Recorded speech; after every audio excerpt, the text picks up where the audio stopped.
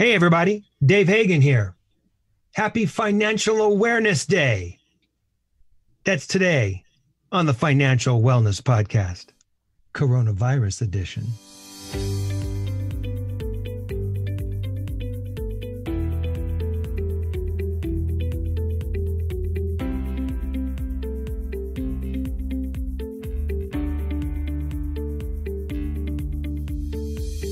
Welcome to the Financial Wellness Podcast, Dave's weekly message to keep you on your path to the financial success. Here is your host, financial problem solver and talk show host, Dave Hello, Hagan. everybody, and welcome to this week's edition of the Financial Wellness Podcast. We're coming to you today from beautiful downtown Van Nuys, California, from Lake Arrowhead, California, from San Diego, California, and from Seattle, Washington. Let's see who's with us. Nicholas Appel. How you doing, Nick? Hey, Dave. Good to be here. Hey, man. Good to have you. Nick's appearing more and more on the show. He's our announcer, and it's good to have you. Good to have you here. Well, thanks, Dave. I appreciate it. And I always appreciate the open invitation. Always a pleasure. And from Seattle, Washington, Brian Reed, as always. Brian, how you doing? Good evening, David. How are you? No, I'm good. I'm good. You've been away for a couple of weeks. Do you enjoy your couple of weeks away from the podcast? Well, obviously I've missed you all immensely, but it's been good to spend a little time with the family up here. And, I'll be headed back very soon. Excellent. And finally, we just said, Shine, just pull out the computer. Let's do this whole thing. Sure. Game on. All right, well, let's talk about Financial Awareness Day. I got to tell you, about 6-8 months ago, I'm sitting in the dentist chair, and the guy comes out and wishes me happy National Donut Day. And I'm thinking, this is kind of odd, a sugary donut from a dentist. And I hope I don't have a mouthful of donut if the dentist is going in there to take a look. But that was his thing. He's into every single day wishing people a happy whatever day.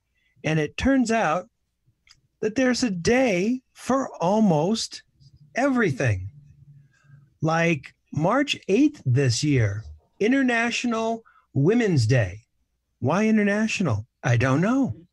Could be just national. Could be California. Could be Arizona.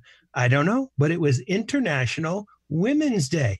Of course, April 22nd this year, Earth Day.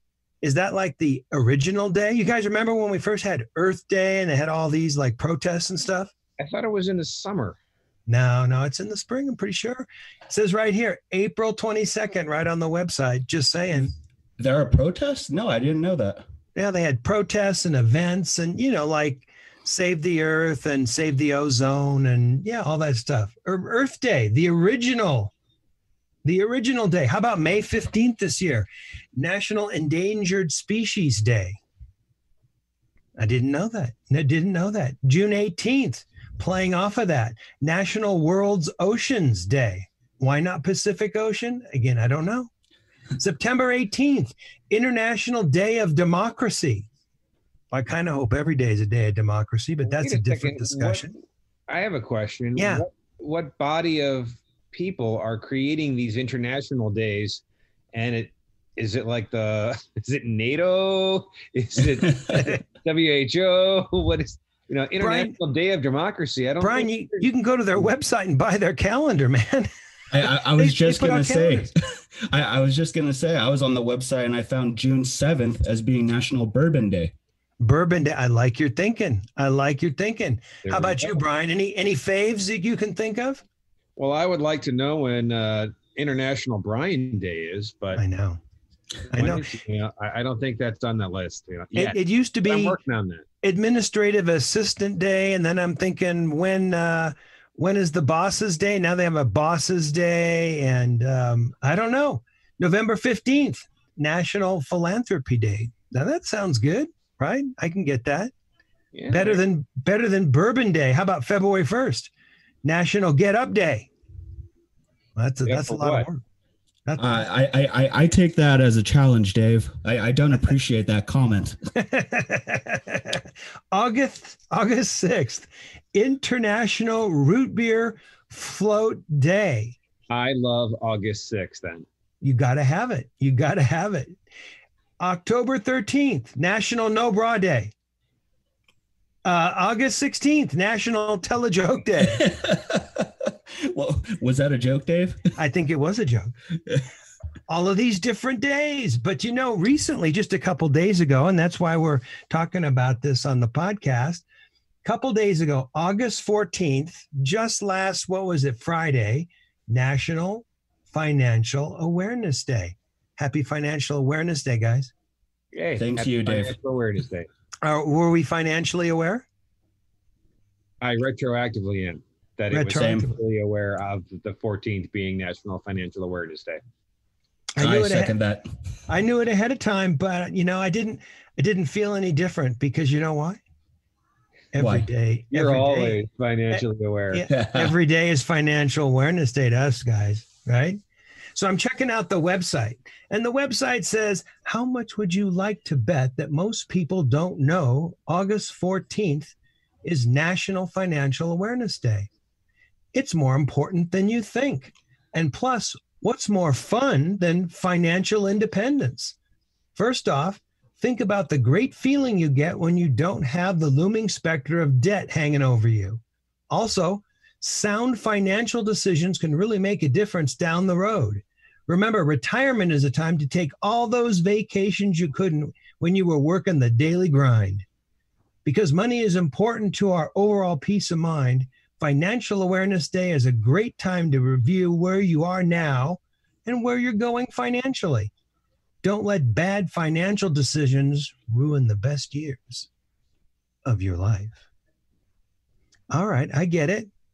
Now, this description's a little maybe superficial for what we do here at TFWP, but I think you get the point. They're talking about a lot of stuff that we talk about all the time, the great feeling of having no debt and sound financial decisions making a big difference down the road. And retirement is a time when you can do what you want to do. And money is an important piece of overall peace of mind, all stuff that we talk about all the time.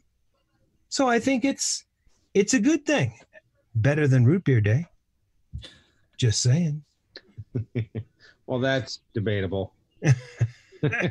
I love them both, David. I love them both. Did you ever have as a kid a root beer float with A&W root beer? Absolutely. Oh my God. Absolutely. Was that the best or what? Well, there's A&W and there's also, was it Barks? Barks. I don't know if I had Bark. Had dads. I remember something about Barks had more caffeine in it or something, so it gave you more of a jolt than the other ones. A caffeine and a sugar buzz. So I can't, don't hold me to that. I could be misremembering things. So. So I'm thinking about all of these things, all these beneficial things, all these reasons why I like to think that National Financial Awareness Day kind of sticks out.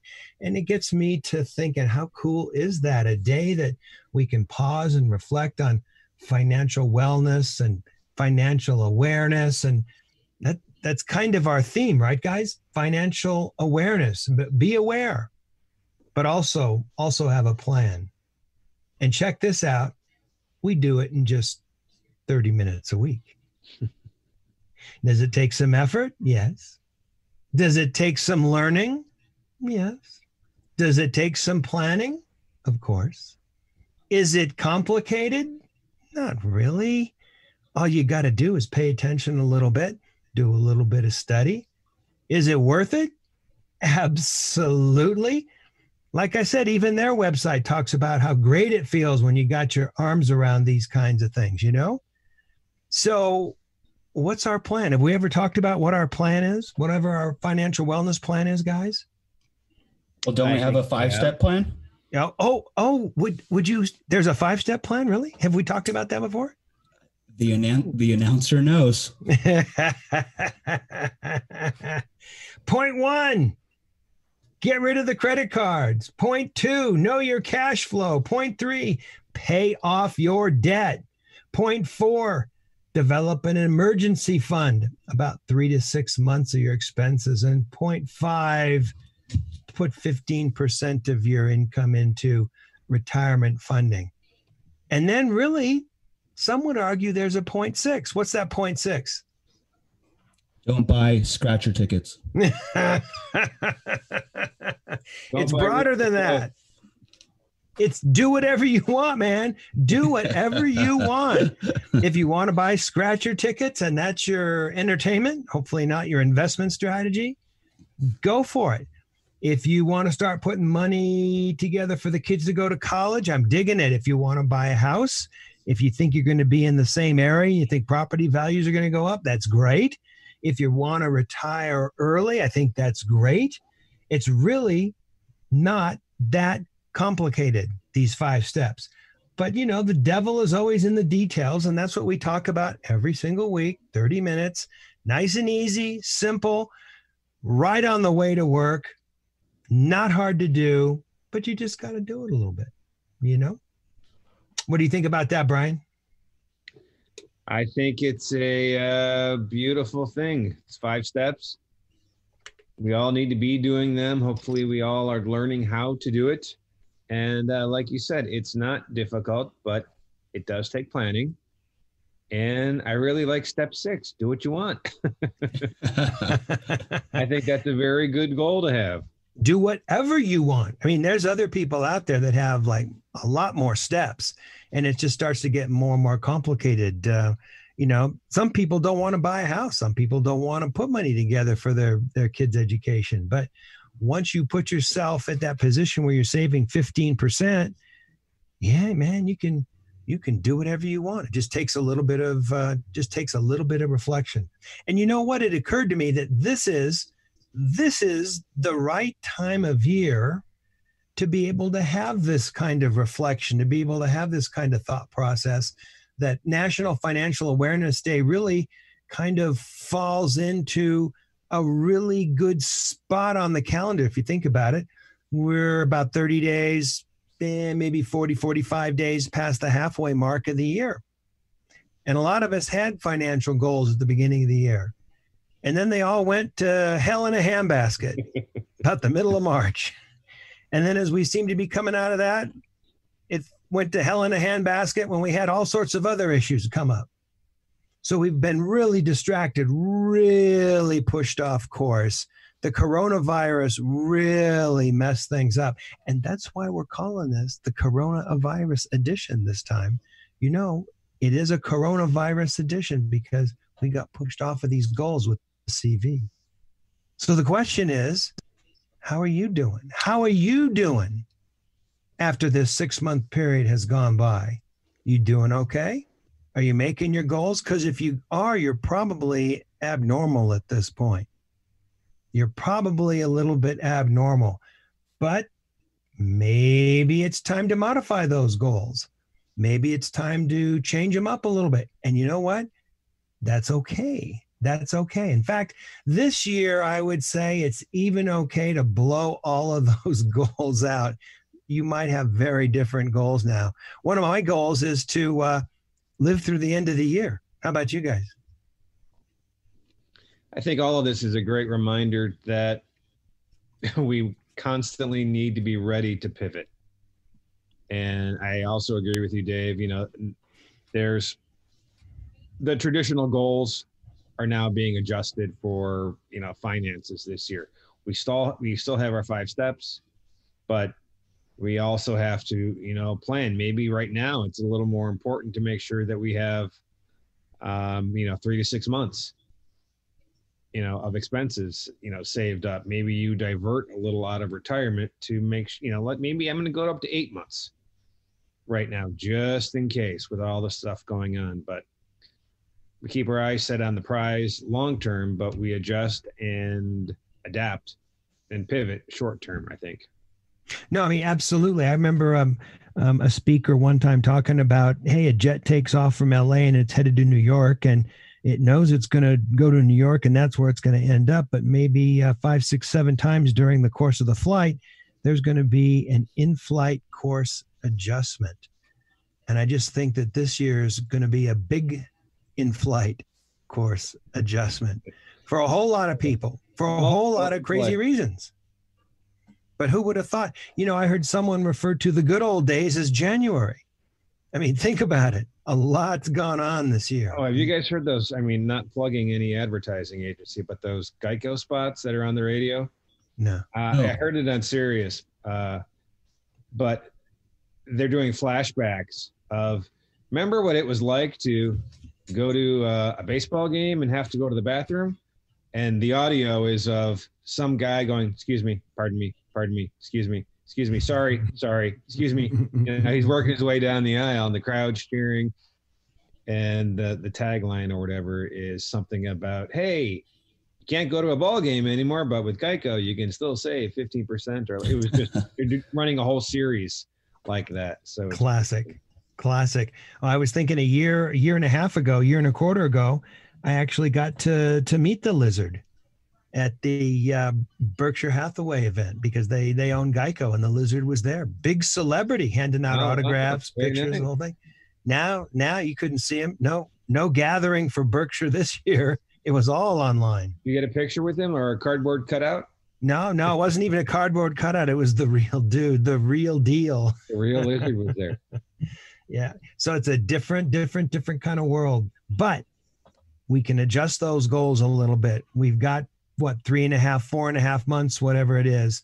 We can still accomplish some things. We can still take advantage of the current economic condition and try and put together something to our financial benefit. You know what I've really been interested in, guys? I'm seeing so many people selling masks on the internet. And they have slogans on them and stuff painted on them. I mean, all you could get at the beginning was like a blue one and a white one. And now they've got all these colors and patterns. I actually just purchased one from Etsy. Have you heard of the company Etsy? Yeah. And so it allows small businesses to make their own designs and, still make a profit. And they actually had a really good quarter last quarter. And I got a personalized mask that I don't think it's appropriate to say what's on the mask for this podcast. Well, you can hold it up so the rest of us can see it on the Zoom. Let me grab it. Oh my God. This is going to look like something like the back end of a horse or something. I don't know. Can we do that legally? Hold it up on the video portion of the Zoomer and as long as we don't air this episode. Let's see. Here we go. Oh my God. Yeah. We probably don't want to get into that. Yeah. It's not that bad. It's not that bad, but you know what? You'll piss at least half the people off, right? Oh my God. So anyway, there you have it. Happy Financial Awareness Day, everybody. Use this as an opportunity to pause and reflect, adjust your goals, and appreciate how important it is to have a sense of financial awareness or a sense of financial wellness. Happy Financial Awareness Day, guys. Happy Financial Awareness Day, Dave. There you go. I think that's a wrap. This is Dave Hagan, and you're listening to the Financial Wellness Podcast.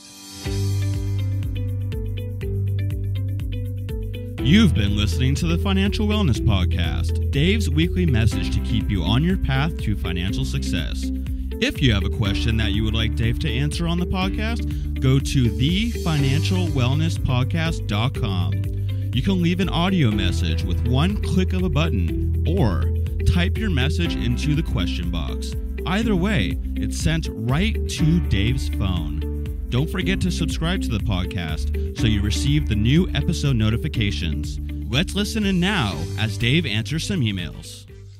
All right. Brian's got a fistful of emails, but there's one from Chuck. Brian, why don't you read that? Tell me what's up, Chuck. What's up? Okay, Dave, the email reads, Dave, I would like your advice.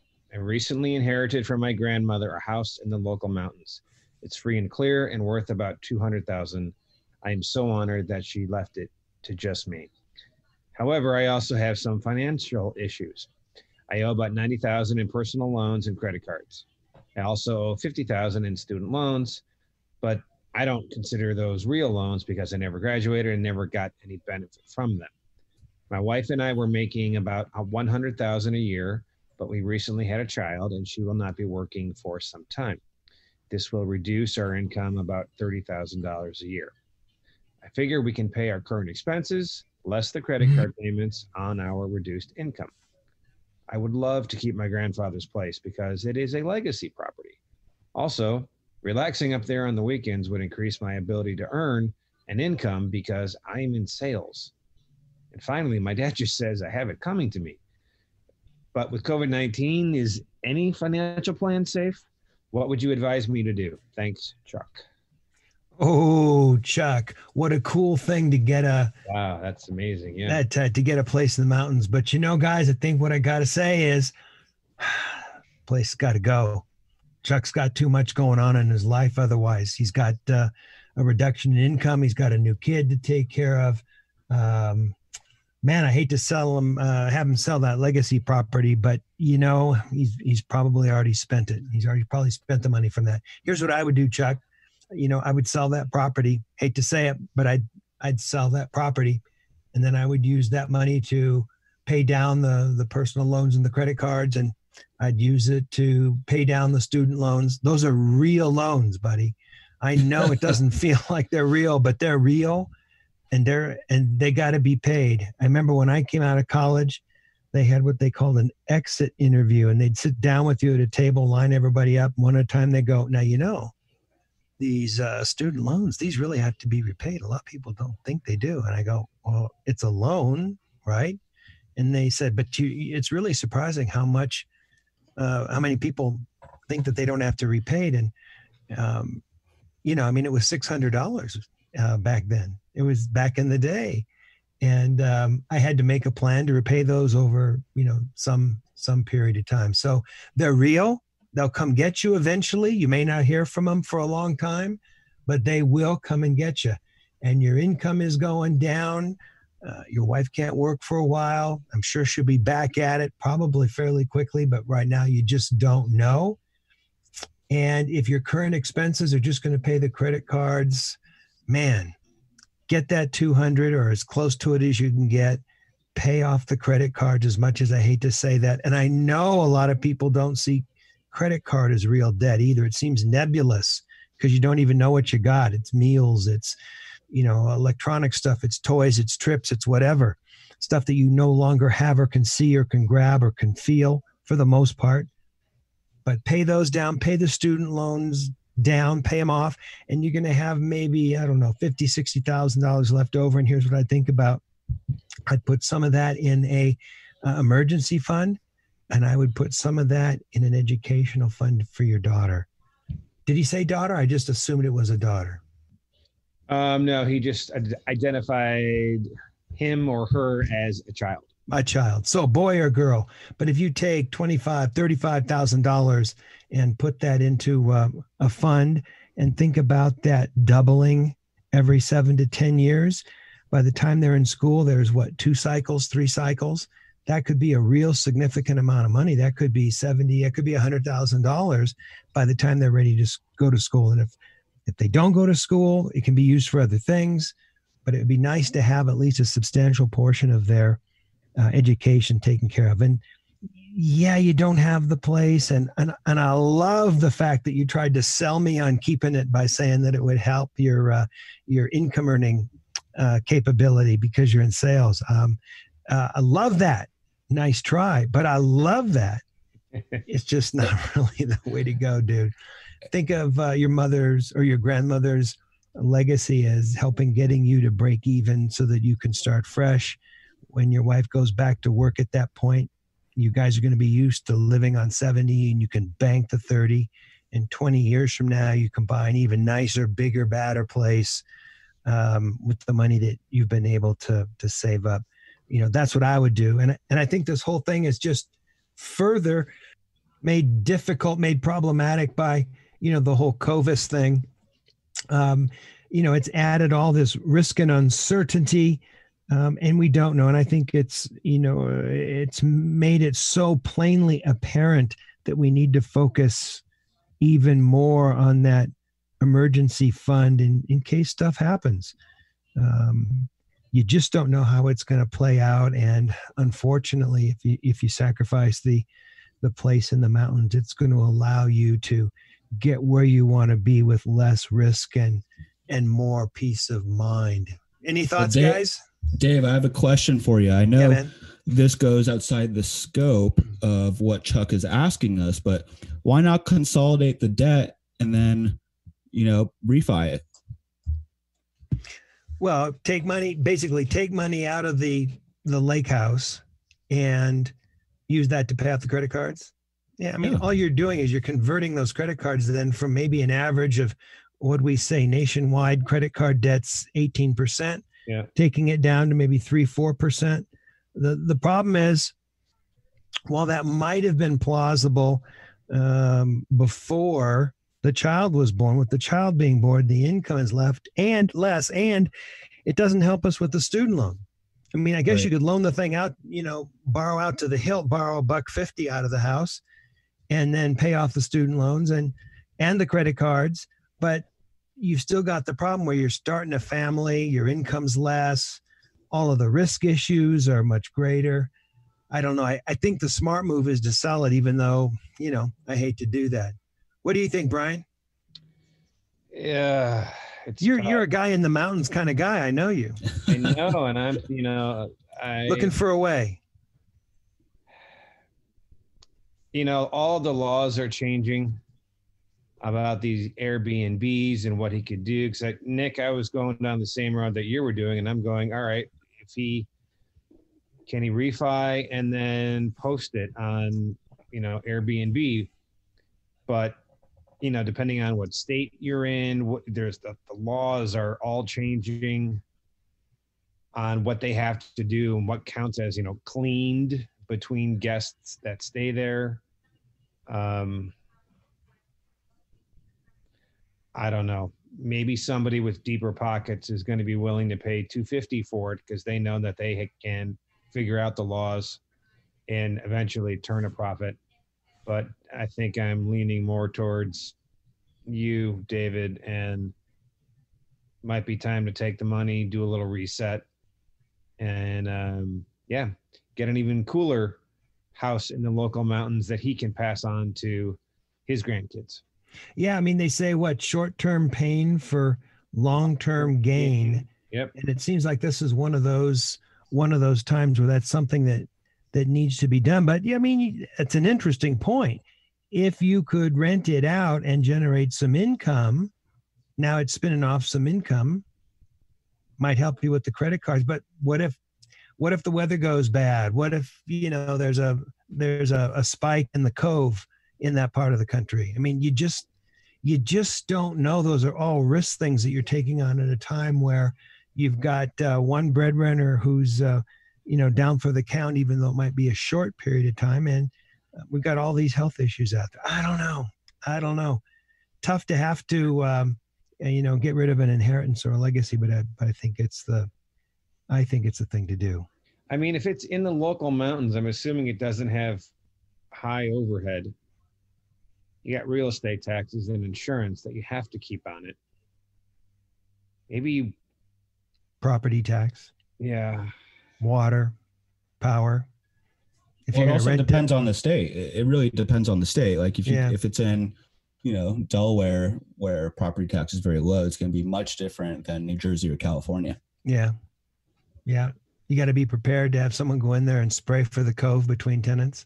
I just want him to keep the house. I know, me too. But you know what? The smart move is not the smart move. Yeah, I concur, Dave. I'm on the Dave boat on this one. Sorry about that, Chuck. We tried. Let us know how that turns out. That's all the time that we have for today. We've got Nicholas up down in San Diego. We've got Brian Reed up in Seattle, Dave Hagan in Lake Arrowhead, California. Wishing you all the best and a happy Financial Awareness Day. This is Dave Hagan, and you've been listening to the Financial Wellness Podcast.